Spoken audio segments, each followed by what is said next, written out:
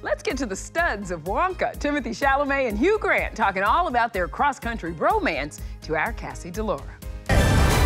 My name is Willy Wonka. What do you make of this guy right here? Did you fall in love with him too? I don't like anyone being too successful.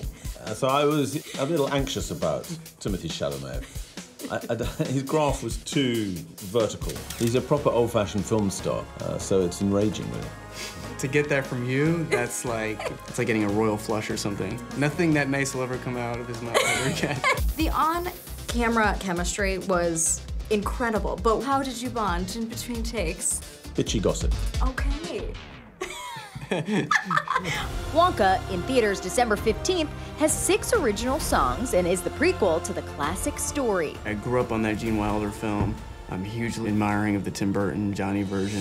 This is different. This is the origin of Wonka. People are suspicious of any new telling of beloved characters. The early reviews are incredible. Have you guys been reading? I know you read every piece of press that comes out. I scour. You scour. Looking for negatives. Will you make sure to watch our ET interview when Liz airs? Absolutely. Absolutely. Hugh, where were you more in your element? The Oompa Loompa dance scenes or the iconic dance scene from Love Actually? Oh, I think the Oompa Loompa, it's a cross little dance, isn't it? Whereas in Love Actually, you know, I had to enjoy it. But no Englishman enjoys dancing.